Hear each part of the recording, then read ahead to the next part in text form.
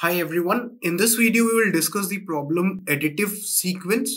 So let us read the problem statement and understand what the problem says, and then we'll solve this problem.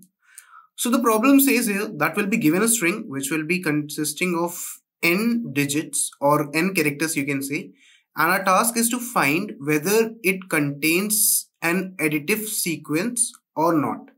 So a string of n digits or n additive digits can make a sequence of numbers in which every number is addition of the previous two numbers. So you are required to complete the function which returns true if the string is valid sequence. Otherwise, you have to return false if it is not a valid additive sequence. So let's see the examples for better understanding. Also, one more thing that the problem says is that for this string to be valid, it needs to contain at least 3 digits to make one additive sequence. So at least 3 digits should be there. Okay. If you will see the first test case, so we have got 1, 2, 3, 5, 8, 1, 3. So we have got what? 1, 2, 3, then we have got 5, 8, and then we have got 1, 3.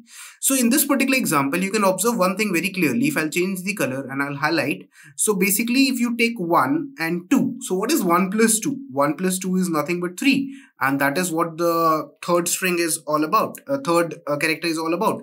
Then after that, if you see 5 and 8, what is 5 plus 8, guys? 5 plus 8 is nothing but 13. So that is how you get the sum. So here you can see that basically we are having what? We are having 1, 2, and then 3. Okay. They are making a sequence, and then 5, 8, and 13. So basically there should be at least 3 digits. So here you can see that this 6-digit collection, all of them are pairwise, making a sum of their two elements is equal to the next element, or you can say that 13 is the sum of the previous two numbers, that is 5 and 8. Okay, so we have to try out all possibilities here, and then we will be able to get it.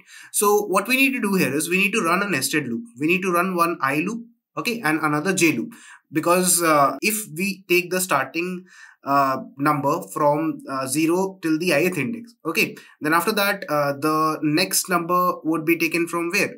From the I plus 1 index till the jth index, right? And then once those two numbers are prepared, then we check whether their sum is equal to the next third number or not. If yes, then we will store that sequence, and then we will try to move the loop next time from there onwards. Okay, so this is how the approach will be. Let's try and write a bit of code so that we can understand it a little bit better, and whatever explanation will be required, I'll explain that line by line. So what we will be doing here is, first of all, and also notice one more thing, the question says that there should be at least one sequence of that kind present. If there are more than one sequence, that is also pretty much fine. So first of all, what we will do is, first of all, we'll find the length of our number. So let's say what we can do here is, if we can define the string as num, okay, and then we can say that int n, or the length of this, will be nothing but num dot size. So we'll first of all find what? We'll first of all find the size of the given string, because we want to iterate through it. And then one more thing is there, that while we'll be taking the strings, okay, suppose that if I am taking a substring from 0 till the ith index, so what is my responsibility? The responsibility is that that string that I'm taking, I want to convert into a number, but I want to check whether it is valid or not. So since the largest data number can be 18 digit only, and beyond that we will not have any possibility, because the maximum number of digits that can be there in even in long is nothing but 18. So whenever if the size of the number of digits in the number is less than equal to 18, then it is valid, otherwise it would not be valid. So this is another thing that we need to notice here. So what we will do first of all here is, we will write for let's say int I starts from 0, then I is lesser than n, then after that we'll do I plus plus, and then what we will do is, we'll say that string, let's say a, this is the first number that we are getting, will be nothing but num dot sub str. So we'll take the string from 0 till I plus 1. I plus 1 indicates the length, so we are cutting the string from 0 till ith index. So the length of that would be I plus 1. That is what I have passed in the second parameter. Now once that is done, so I will check that the string that I have taken, whether if it is valid or not. So if this is string that I have taken, whether it is valid or not. So if this a string, suppose, is not valid, if it returns a false, then what should I do? If it directly returns me a false, then in that case we can simply break away from here. Okay, so let me write this is valid function also. So let's say bool. So we'll write this function here, bool is valid. Okay, and then here we have the string. Let's say any string is st. Okay, so what we are going to return is we are going to return true if and only if. So we are going to return true if suppose that the size of the string that we have passed, if it is less than equal to 18, then what we are going to do is we are going to return true. Else what we would do here is else we would return false here. Okay, this is very important. Now if suppose that the first string that we have taken, if it is valid, okay, so if it is valid, then after that what should we do? So we should add it in a sequence. So let's say we will take a vector which will be storing the sequences. So what we can do here is let's say we can declare a vector somewhere here, vector long, which will be storing the sequence numbers basically, because I want to take their sum, because for whatever current number I'm trying to generate, it should be the sum of the previous two digits, like previous two numbers. So that's why I'm having a sequence vector that will be storing the numbers, okay, the numbers that I've generated so far. So what I will do here is now after this I will say that since it is fine, so I will push this particular number a inside my sequence. So I'll push it back and I will use stoll. So basically it will help me to convert that a number which is in form of a string into long. Okay, now once that is done, then after this we will start our j loop from where, from I plus 1th index till j is less than n minus 1. Why we are running it less than n minus 1, or you can say less than equal to n minus 2? Because the last digit should also be allowed now. Because the thing is that suppose that if the first number is there, okay, then after that we have the second number. So after the second number, the third number c should be there, and that should at least have one digit. So that is why we are running the j loop one less than the last index. Okay, because we want to allocate at least one digit to the last number as well. Okay, then we do a j plus plus.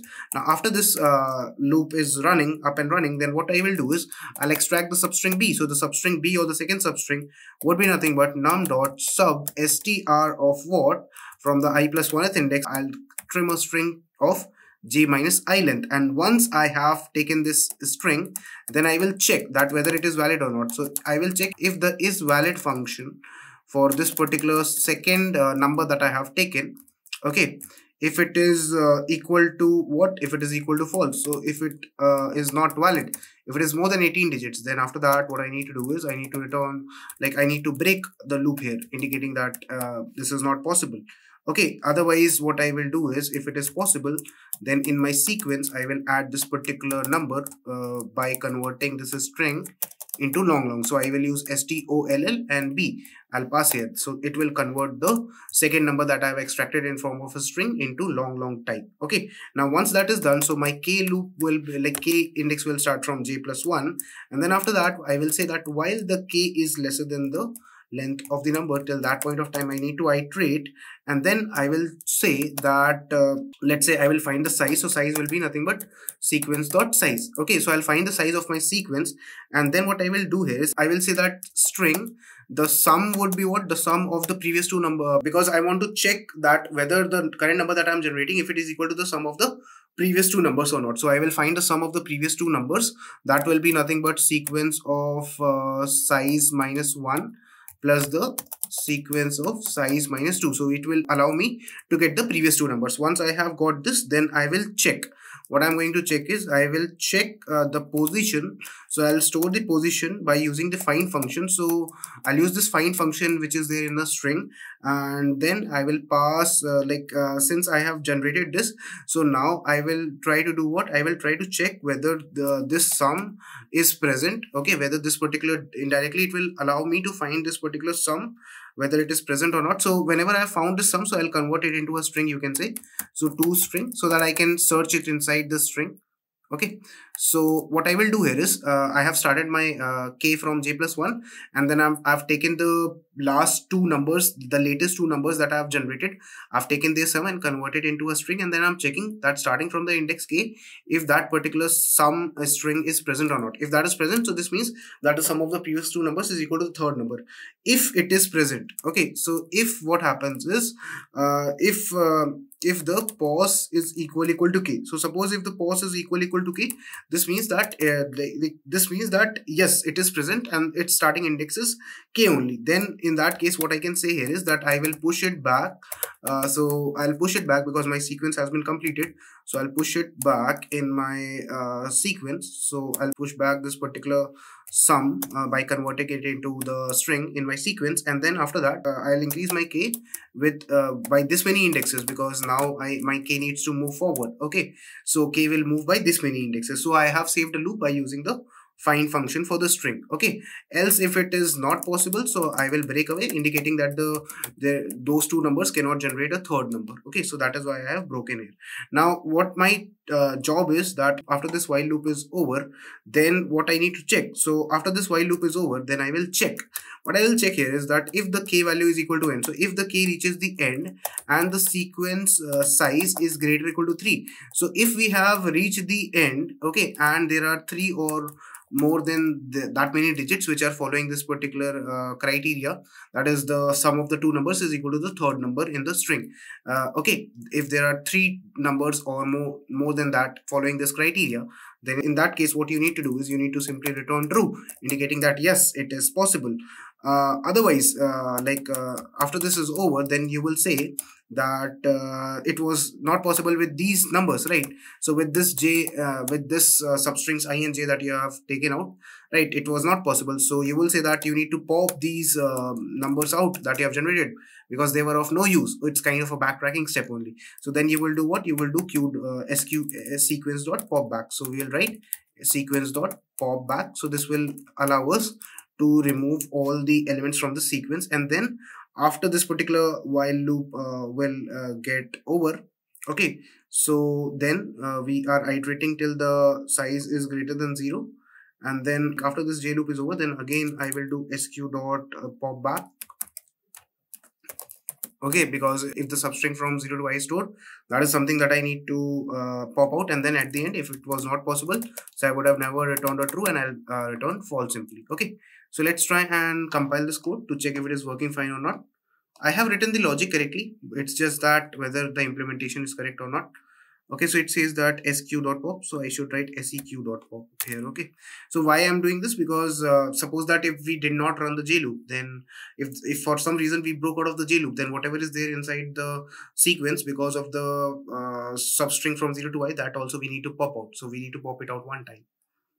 Okay, it is running fine on the samples. Let's try and submit this code to check if it is getting accepted or not. It should get accepted, I think. Yes, you can see that our code was able to pass all the test cases. So I hope that you have understood this problem clearly. And obviously you can see that the time complexity would be how much? So first loop I is there, then another loop inside it is j, and then I'm using a find function. And find function in the worst case would take order of n time. So we are having cubic complexity. That is the complexity of my code is order of n cube. Time complexity. I hope that you have understood this question properly and the approach for it. If you have understood it clearly, please mention +1 or clear in the chat. And make sure to hit the like button. Thank you for watching this video, guys, and keep coding.